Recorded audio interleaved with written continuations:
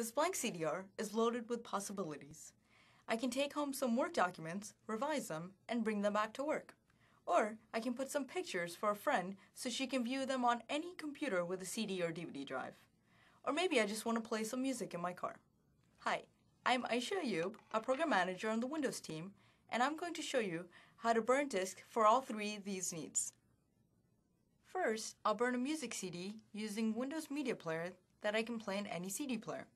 Next, I'll burn a permanent data disk that can be used by a variety of computers and devices. And finally, I'll burn a live file system disk so I can save documents and then update them later on a Windows computer. For a lot of people, the most common CD to burn is an audio CD. If you already have digital music on your computer, such as MP3 files and WMA files, you can use Windows Media Player to burn an audio CD that you can play on any CD player. First things first, I need to pop the disk into my computer's CD or DVD drive.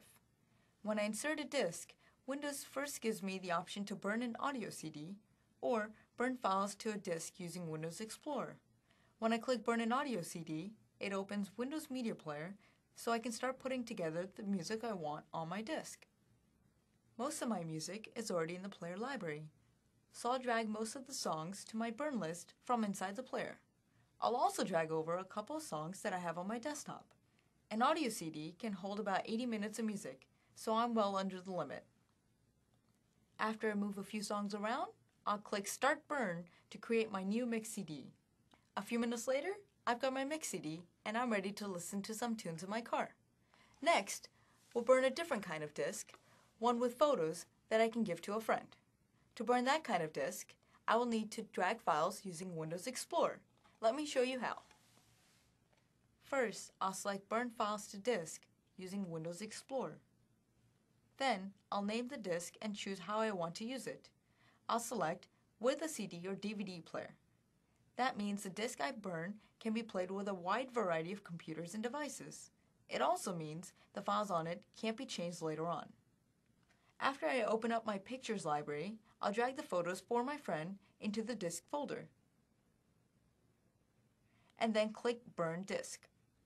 Now I have a permanent data disk filled with photos that I can give to my friend. She has a computer that doesn't run Windows, but she'll still be able to load and enjoy the pictures. The last type of disk I'll show you can only be played on computers running Windows XP or later. That's because it uses Live File System, a great feature that lets you remove and update individual files that you've copied to a CD. It's the ideal type of disk for saving some big work documents I'll need to revise a few times. It comes in handy when I don't have my USB flash drive with me.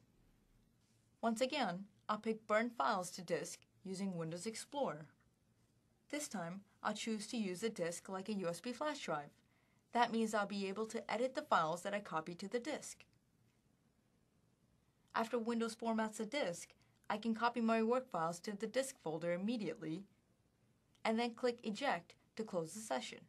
Then, the next time I load the disk, I can edit a file that's already on it. When I eject the disk, my changes will automatically be saved. So, 3 different goals, 3 different disks. I have a disk with some work documents that I can update, a data disk with some pictures, and an audio CD that I can listen to in the home and in the car. Each one started as a blank CDR, and then Windows opened up a world of possibilities.